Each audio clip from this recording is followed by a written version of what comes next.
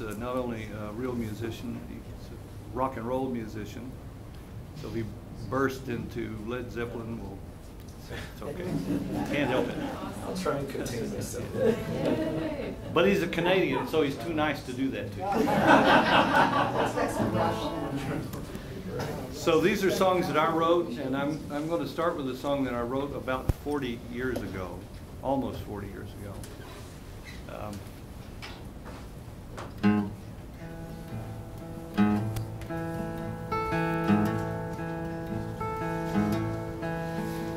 Well, it started with windmills, air motors and eclipses, and then it was engines of gas and electric.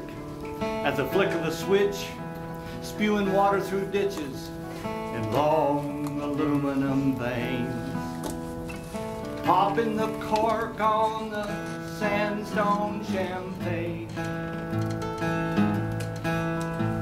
It bubbled up cool and clean and wet, sparkling like diamonds on a young girl's neck.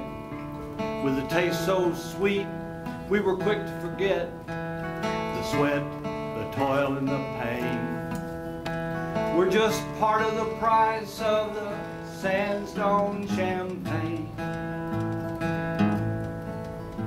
So we nursed the cattle, the cotton and wheat, the corn and the sorghum, alfalfa and beets, the cities and the highways of steel and concrete, everything fed and sustained by a pull on the bottle of sandstone champagne.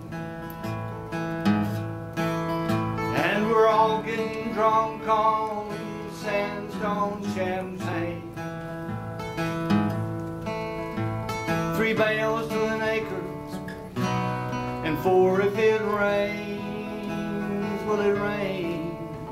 Just keep drilling deeper. No one will complain till the cellar is empty of sandstone champagne. But every year it gets deeper and deeper to drill, and the stock tank gets harder and harder to fill, and the blue weeds get thicker and tougher to kill, and nobody's watching for rain. 'Cause it's gone to our heads, this sandstone champagne.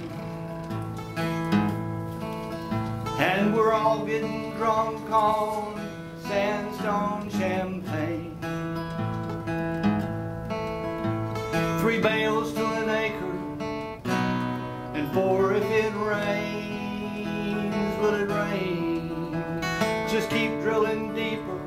No one will complain till the cellar is empty of sandstone champagne.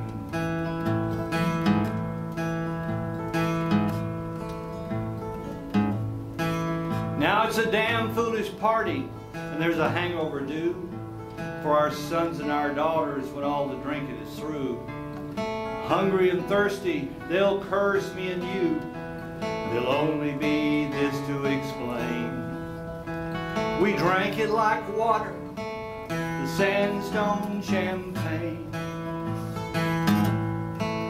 And we're all getting drunk on sandstone champagne. 3 bales to an acre, and 4 if it rains. Will it rain? Just keep drilling deeper. No one will complain till the cellar is empty of sandstone champagne.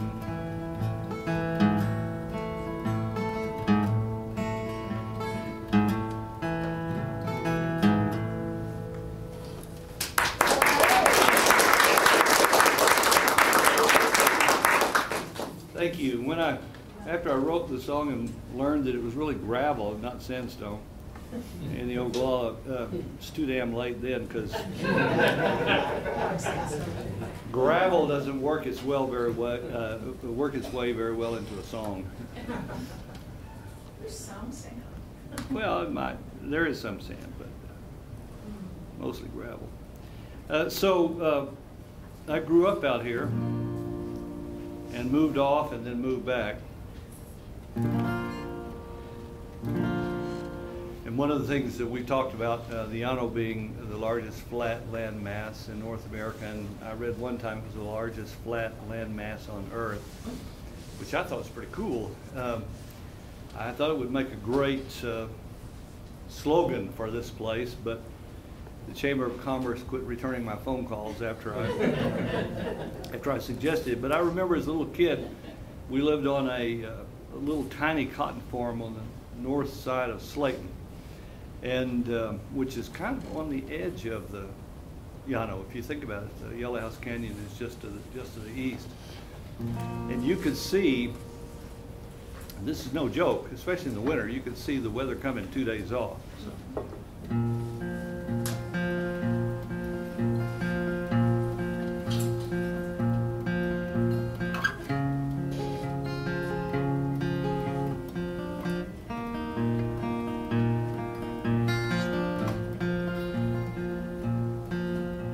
El Llano Estacado stands a mountain high and dry. It turns away the lesser man who fears the open sky.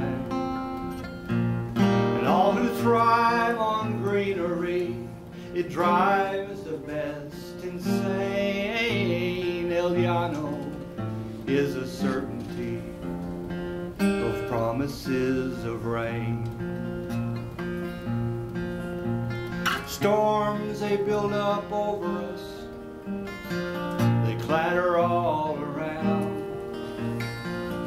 but the rain falls east of us when crops are in the ground.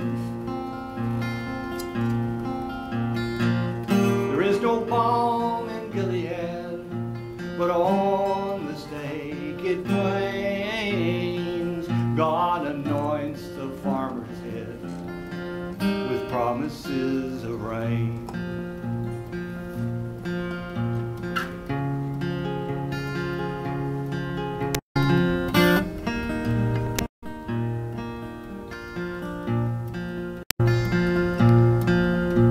But Granddad saw a Goshen land, no trees, no rocks to clear.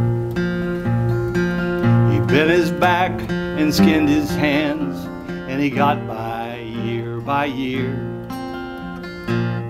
till the dust bowl broke his heart, but stubborn he remained, practiced in the farmer's art of promises of rain. Storms, they built up over him, they clattered all around, but the rain fell east of him when crops were in the ground. There is no balm in Gilead, but on the stake it plains. God anointed Granddad's head with promises of rain.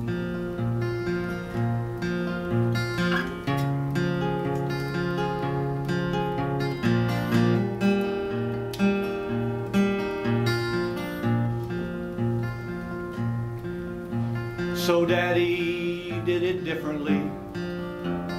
He modernized his yields with chemicals and subsidies and irrigated fields.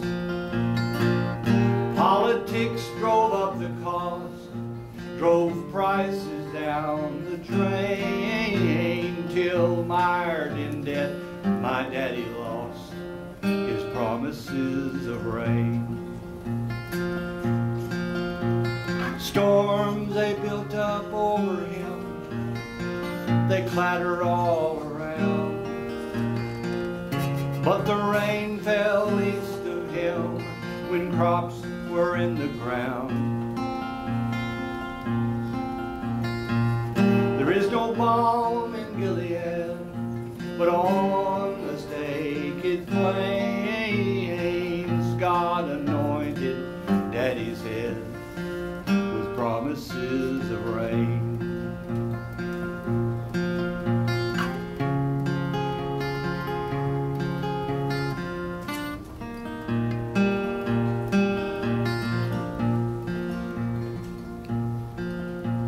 This land was made for buffalo, for cactus and blue stem. It was not made for planted roads or banks or governments. But I'm a farmer by my lot. Next year runs in my veins, born to plow the prairie sod with promises of rain. Storms, they build up over me, they clatter all around, but the rain falls east of me when crops are in the ground. There is no balm in Gilead, but on this naked plain, God anoints this farmer's head with promises of rain. God anoints the farmer's head with promises of rain.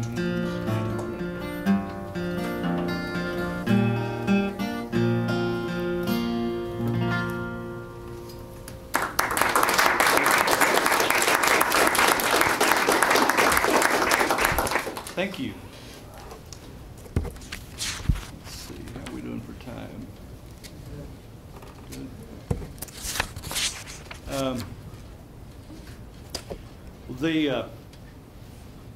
These songs are not really autobiographical so much as they are autobiographical compilations. They're things that happen to a lot of people, some of them to me, but that I put together in one song, you know, so you can make one thing out of it. Carol, you know what that's all about. Yeah, the artist.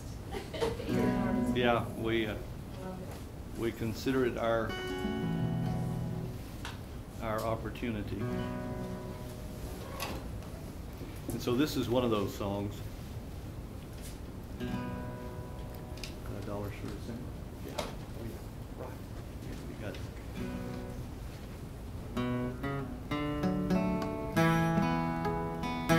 Whoops. We tune because we care, and we put our capos on properly because we care too. Yeah.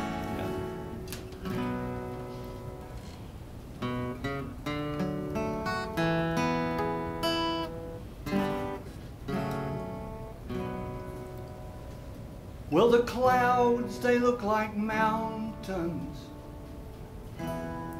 building in the distance, and the afternoon was heavy with the smell of something mean. Lord, the stillness was deceiving, 'cause it could change in an instant, and the sun was painting pictures with the colors from a dream. Crossed the way, a poppin' Johnny droned a summertime siesta, and the traffic on the highway and the horseflies harmonized. But the clouds were changing faces. Now it was dragons, they suggested. In the southwest there was lightning and blackness in the skies, and it was cotton high in late July, dollars for December. Crop was made and we had made it well. Oh, there ain't no way in telling why, but I'll tell you I remember the afternoon that we got hail to hell. Oh, the afternoon that we got hail to hell.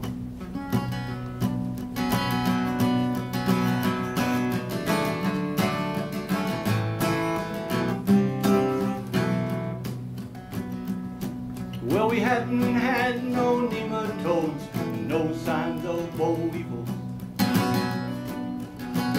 grizzly booms and you said bones. The stand was strong and tall,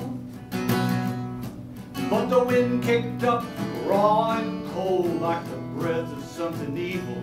And the clouds above began to roll and the rain began to fall.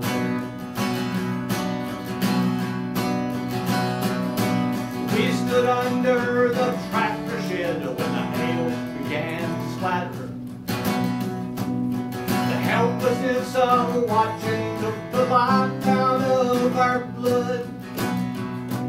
In minutes of destruction, the season's work was shattered, and the life of disappointment lay deep down in the mud. And it was cotton high in late July, dollars for December. Crop was made and we had made it well. Now there ain't no way in telling why, but I'll tell you I remember the afternoon that we got hailed to hell. Now the afternoon that we got hailed to hell.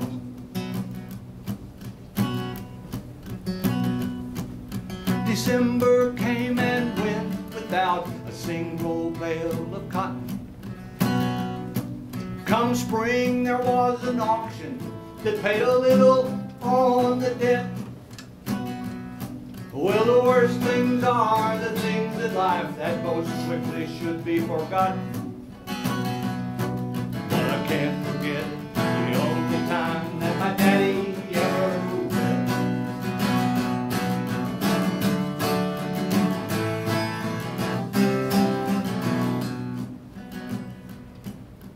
Daddy died next season riding someone else's tractor.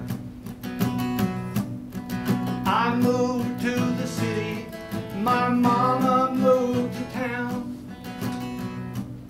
The hailstorm didn't kill him, but it surely was a factor.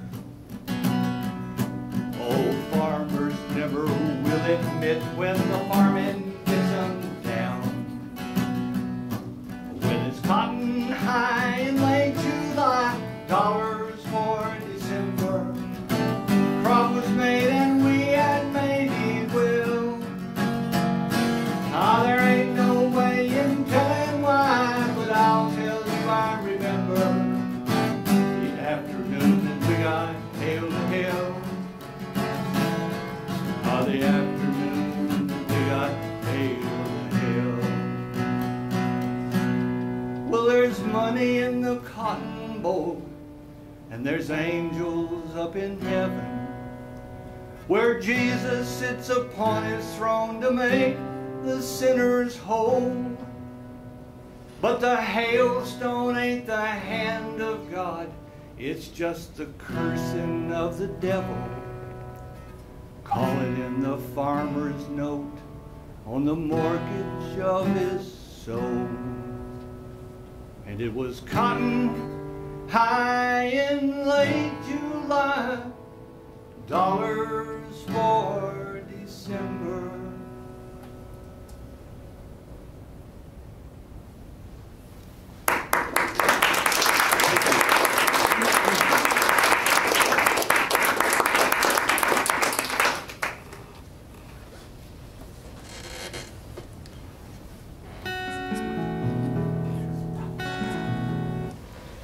In fact, one of the things that was pretty interesting was that when you would, as we would say in the country, when a cloud come up, not when it came up, but when it come up, and you were headed for the storm cellar, you know, the older folks would stay up at the top and watch the thing coming at you. And, it was a big mark of distinction if you were old enough to get to stand up near the top. But the curious thing was they didn't talk so much about the tornado as they did about, did those clouds look like they had a little green in them? That means they had a little hail. The tornado was only going to do a little damage, a lot of damage to somebody, but the hail was going to do damage to everybody. So this is we all know about the odd weather out here. In fact, even to say odd is an odd thing because the weather is always odd. In the winter of 82, 83, I think it was, in the fall, we had, it'd been dry all year, and we started getting some moisture, I think in maybe October, a little snow, and then November, bigger snow, and then a pretty good snow later in the month, and not much in December. And then New Year's Eve, we had a really big snow, 5 or 6 inches. And 2 weeks later, we went to bed on a Thursday evening, so about middle of January, with the usual West Texas weather prediction, 20% chance of, fill in the dotted line, and the 20% chance was 1 to 2 inches of snow. So we went to bed, got up the next morning, and we had 18 inches.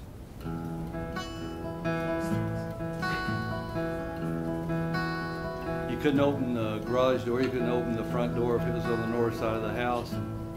The whole neighborhood stayed home. It was about the time I'd quit my day job so I could be a folk singer.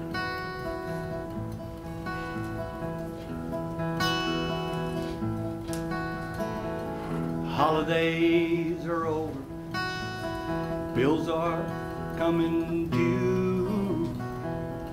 Work's been hard to come by, I'm telling you. Money ain't important, though that's only partly true. More than money, I need something to do. When it's snowing again in Lubbock on the Llano Estacado, the snow blows in like trouble, trouble, with nowhere else to go.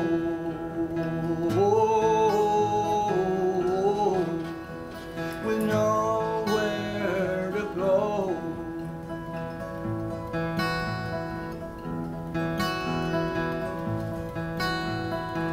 It's drifted on the fences, it's piled up on the cars. I can't get where you're going from where you are. But it don't make no difference, 'cause I ain't trying very hard. Giving up don't require you go too far. When it's snowing again in Lubbock on the Llano Estacado, the snow blows in like trouble, trouble, with nowhere else to go.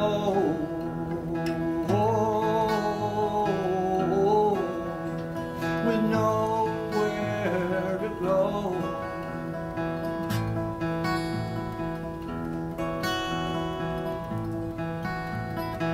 It snowed all January, I guess it snowed all year. My eyes feel like there's cotton in my ears. If we make it through February, spring will be near. But the snow's so deep the spring can't find us here. When it's snowing again in Lubbock on the Llano Estacado, the snow blows in like trouble, trouble, with nowhere else to go.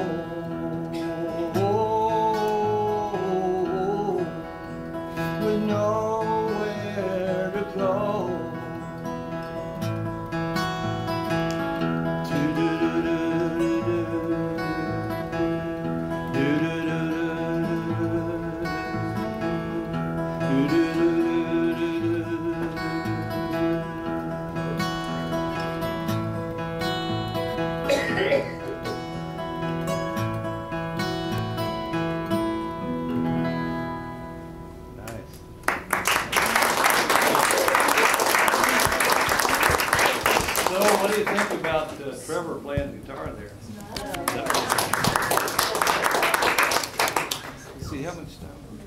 minutes. Okay, well, I'm going to do a couple of songs. We're going to do a couple of songs. This is a song that was that I wrote based on talking to some cowpunch friends of mine. I grew up in town. I didn't grow up punching cows, and both myself and the cows are grateful for that. But I come from good cowpunch stock. My distant uncle, Charlie Goodnight, was a right fair cowman. But there's always this talk about the cowboys' days are over, and I just don't think that's true. There may be fewer of them, but you heard Chris talking today about how important that, and Ms. Gallegos talking about how important it is to have animals on the land, and so anytime you're going to do that, and especially horseback, then you've got cowpunchers. But it's still, it's different.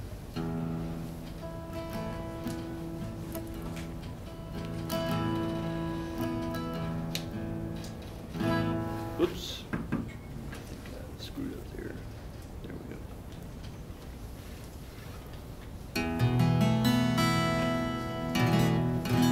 There we go. If I was just as smart as I remember, I would be really good. Yeah.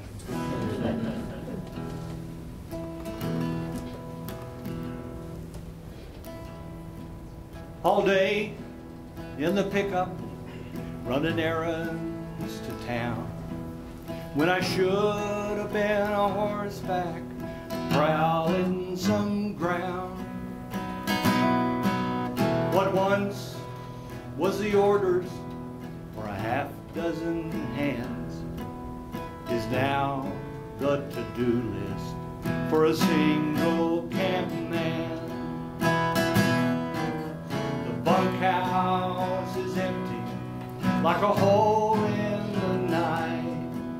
I'll reheat some chili, drink a couple Coors Light, then I'll roll a big fatty, and I'll watch the moon rise over the lost lonesome high. Come here, come here, come here, yippee-yi-yi, lost in the lost lonesome high. The owner's a believer in the quick profit code, plowing up the grass pastures for another dust bowl. With his big center pivots, the rangeland across, you can't navigate it on the back of a horse. The bunkhouse is empty like a hole in the night. I'll reheat some chili, drink a couple Coors Light, then I'll roll a big fatty, and I'll watch the moon rise over the lost lonesome high. Come here, come here, come here, yippee-yi-yi, lost in the lost lonesome high. Somewhere in the distance, a coyote calls, cottonwood rustles, a shooting star falls. As I pull on the ember at my fingertips, I wonder, will I burn out like this? The bunkhouse is empty like a hole in the night. I'll reheat some chili, drink a couple Coors Light, and I'll roll a big fatty, and I'll watch the moon rise over the lost lonesome high.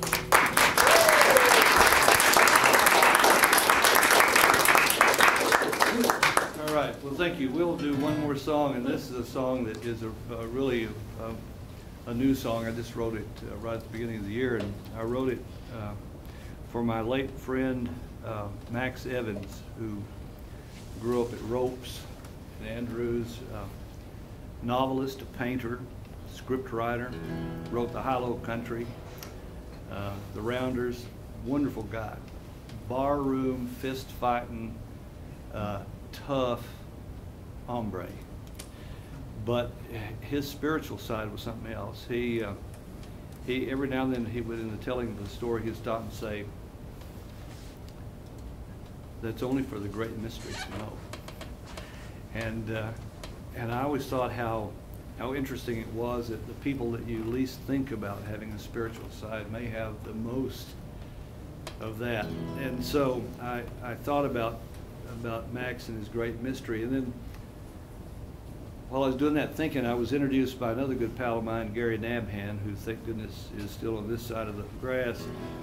And Gary introduced me to a fellow from southeastern Arizona, and I wish Luke was still here, but a guy named Dennis Maroney, who's a rancher, vertical producer of cattle, Criollo cattle, for meat, not for roping steers like a lot of people grow those things for. But he said because they're just big goats, they can get along on anything, and they take no effort, and they know what to do. He said they know what to do. So I thought about that, knowing what to do.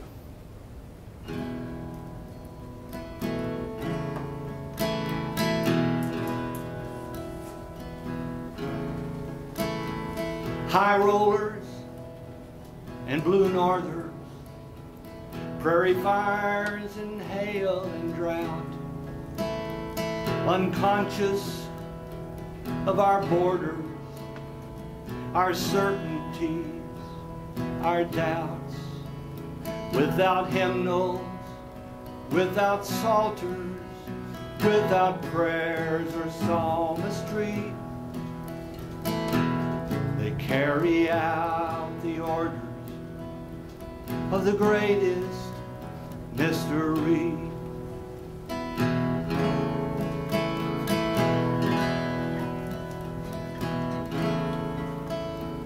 Coyote and Criollo, chaparral and rattlesnake, wild horses, wild buffalo, blue grama, purple sage, Chinook moths and creosote, nary one needs you or me, for each one holds the answer to the greatest mystery. For the rangeland knows its business, what to do and how it's done. The wisdom of the wilderness is a kingdom that has come without pity or forgiveness for what was or what will be, bearing constant witness to the greatest mystery.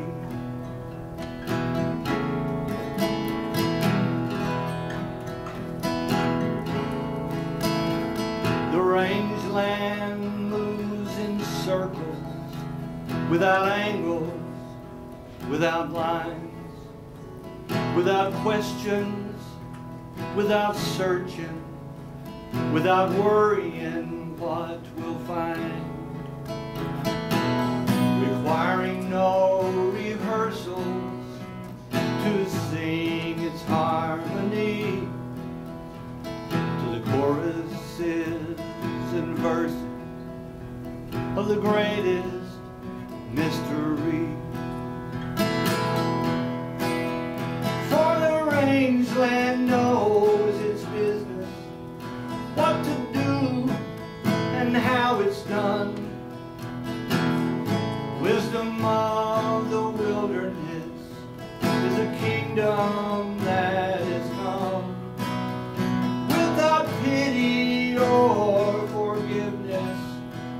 what was or what will be, bearing constant witness to the greatest mystery. It offers constant witness to the greatest mystery.